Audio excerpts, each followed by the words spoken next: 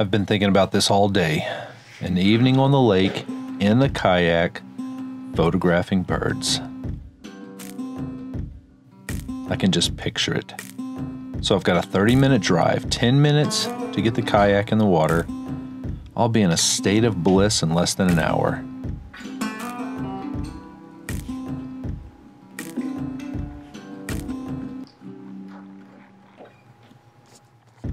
What the?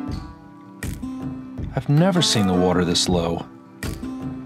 Damn, that smell. Oh God, I'm not launching here.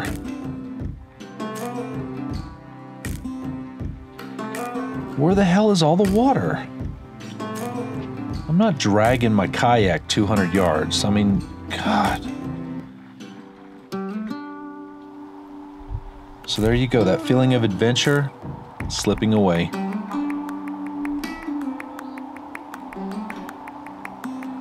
Well, there's always the public boat launch, but yeah, so much for that feeling of bliss. This is not exactly what I envisioned.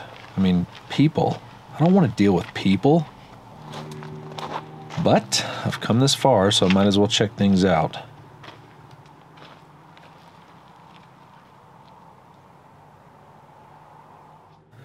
Jet skis. Man, I don't want to deal with that.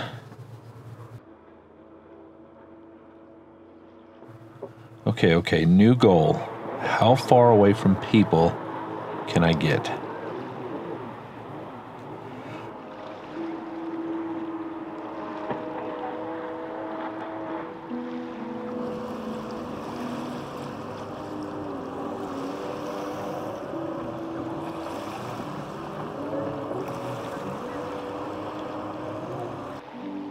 All right, I'm seeing some potential here.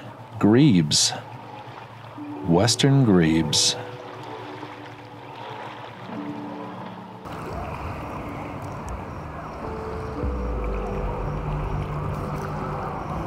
So, I guess it's confession time. Early on, when I first picked up this hobby, I spent a lot of time feeling very, disappointed and dissatisfied. Perhaps you've heard me say it before, enough is never enough. I'd make all these grand plans and I'd have that perfect shot in my mind and really imagine how I was going to accomplish it. I'd build it up and just get let down.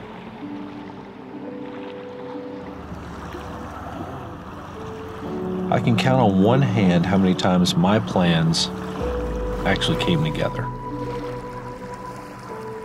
I don't know if it was my competitive nature or pride, but either way, I just feel empty and aggravated.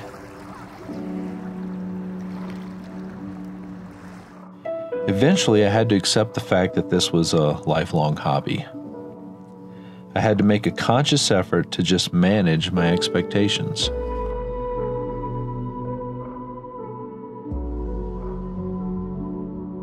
I had to choose if I was going to spend my days wishing things had gone better or decide to just simply appreciate the moments that I'd been given.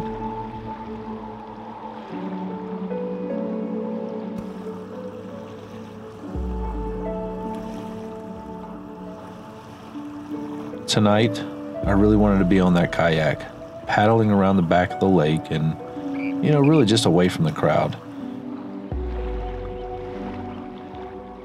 And honestly, I came very close to just giving up, just heading back to the house.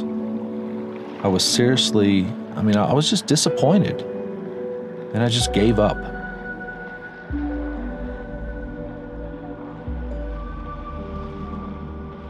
Yeah, maybe I should have dragged my kayak through the mud.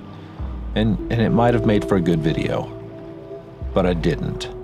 And now here I am. And honestly, this is nice.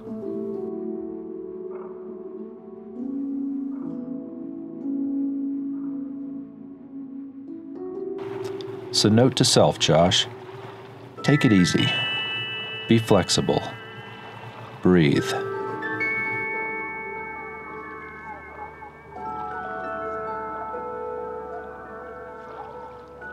This is a lifelong hobby. I'll have plenty of opportunities to sit on that kayak at the back of the lake, far away from people.